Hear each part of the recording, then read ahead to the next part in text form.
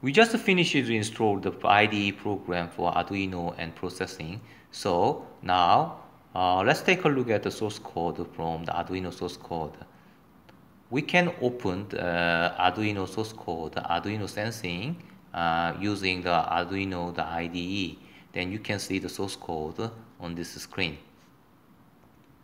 Before we start to review, that we'd like to enlarge the font because this is too small. Then how can we do that?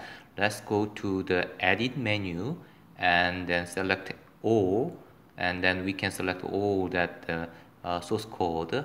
After that, move to the preference menu, and we can change the font size from 12 to 24 two times.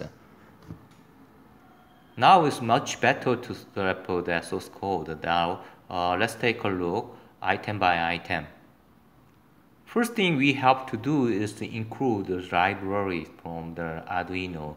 The first library we'd like to get is the software serial.h, so that we can use this software serial to communicate with the software serial window, as you see. And not only displaying this output data onto this software serial window, we will transfer this serial output to processing, and processing will store the data onto CSV file later. Next thing we would like to import is dht.h,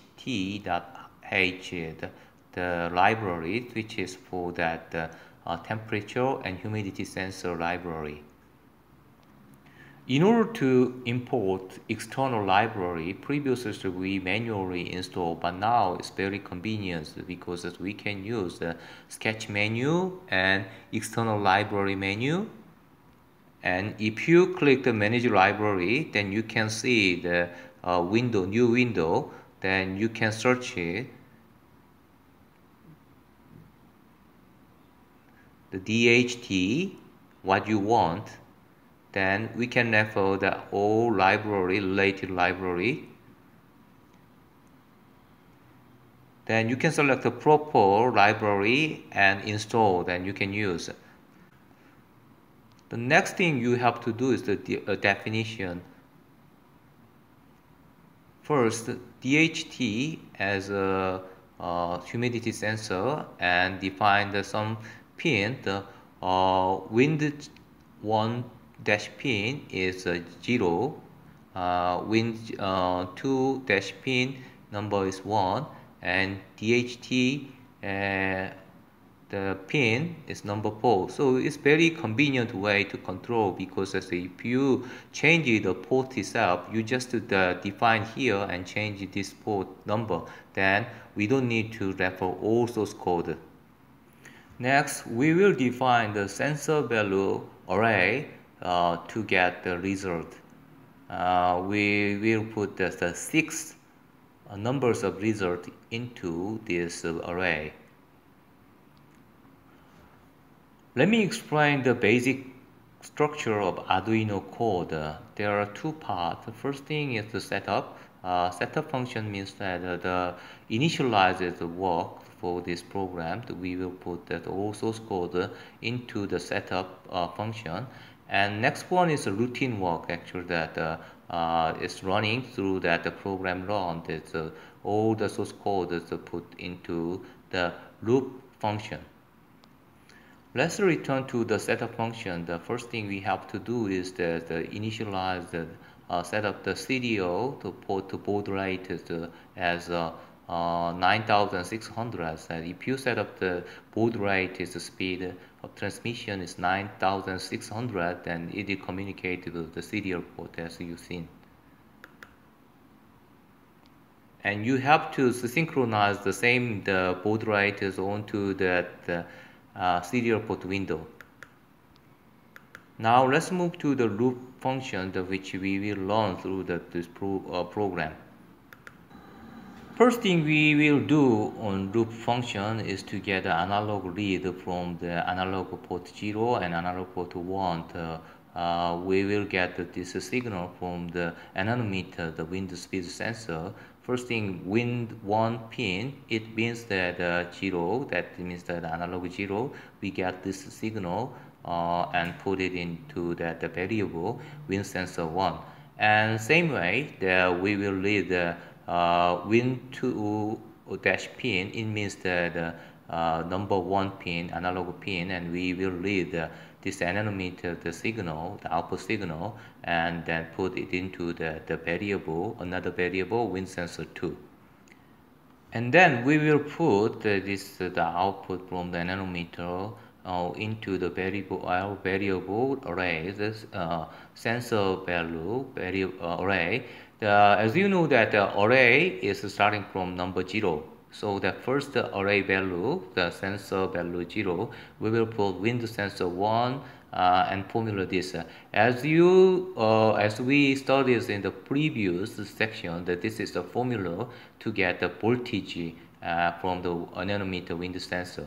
So that the first room, that the first array, that the number 0 array sensor the valve, we will put that voltage information from the first anemometer. And can you remember that this formula that multiplies the 6 times to this voltage? It means that the wind speed itself, so that we will calculate the wind speed from the anemometer analog 0 volt and put it into the wind speed. The second array element, sensor value 1, we will put this value. And same way to the second anemometer, so from the analog number 1 pin, so we will calculate the output to that voltage information and put it into the array number 2. Is the third element of the sensor value array. And same way we will calculate with the 6 times to calculate the speed of the second anemometer wind speed sensor, and then get wind speed and put it in the fourth element of the sensor value number 3 array. As I mentioned, this formula that multiply 6 and multiply some number here, I already explained the previous section that it's a specification of the anemometer manufacturer, so you can refer my previous lecture about this formula. We just calculate based on specifications.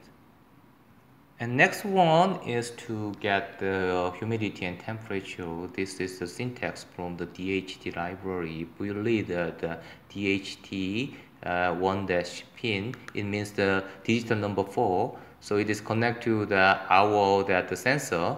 Then we can read the humidity from DHT.humidity and DHT temperature. So we will put this one to the fifth and sixth element of the variable, sensor value 4 and sensor value 5. Then we can put all information into that variable. And now we try to print to the serial port, and it will transmit to the processing. So in order to put this value to the processing, we try to put the comma between the value and value, each value, because the processing will recognize and separate the value by this comma. So we will print each element of the variable, sensor value 0 and comma, sensor value 1, comma, and the last one we will print ln. Print ln means that is the carriage return that complete this one. And after that, we will delay 1 second. It means that every 1 second we will get the information from the sensor and put the output value to the serial port. Hello everyone. If you don't subscribe this channel, please click the subscribe button. And please enjoy other contents.